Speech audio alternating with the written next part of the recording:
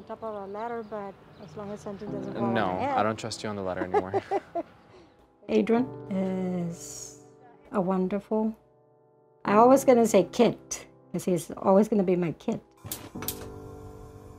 She's the definition of resilience. And I think a lot of my personality, a lot of my traits, and a lot of my strength come from watching her growing up. How you do? Good? Good. Good. Yeah. I've faced a lot of adversity in my life, I feel like, and so has she. And when I was through the thick of it all, I just thought of her. I was like maybe around 12. I wasn't myself, very in my shell, and so she knew something was wrong. So I go in there and I say, why are you crying? I just told her, I said, Mom, I'm gay. And I said, it doesn't mean that I'm gonna love you less than what I love you now. You will always be my kid. You have me. I love you to death. You're my son. Nobody can tell me different. And I always tell you, you know, no matter what, blood is thicker than water, and you look for each other. I started getting really sick, and it was around wintertime. I thought maybe I'm just, you know, I have a really bad cold, I have a bad flu, it's the cold, it's messing with me. The nurse said, we're gonna run some tests on you. And then he said, have you ever been tested for HIV? We actually found out that I had received a diagnosis of AIDS. My T-cell count was at about 20, and my viral load was just through the roof. I was really sick. I was in the hospital for about 2 weeks, and it was hell. It was the worst thing I've ever been through. But the whole time, my mom was there. As soon as I heard the nurse say it, I said, what? I couldn't say anything. I was in shock. I didn't know about AIDS. I heard about it, but I wasn't educated on it.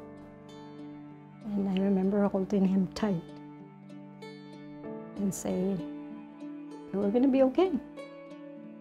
There's treatments. I don't know a lot about it, but we're gonna pull this together. I'm gonna be there for you no matter what. God doesn't give us what we cannot handle.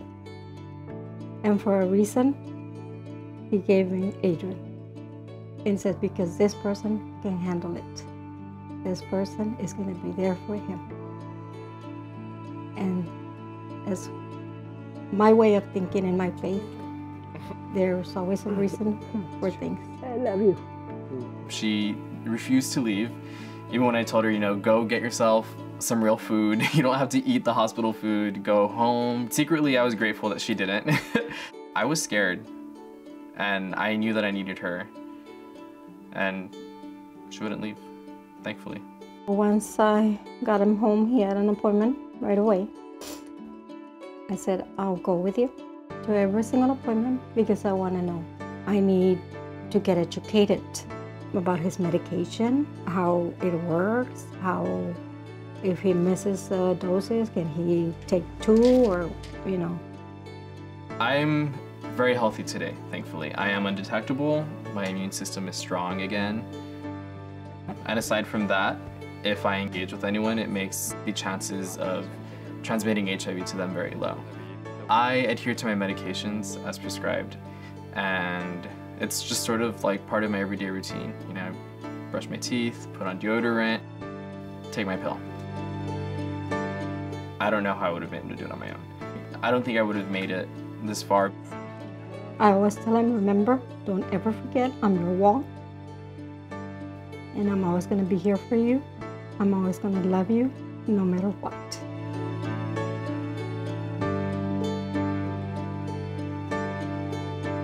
For more information about supporting loved ones living with HIV, go to family.greaterthan.org.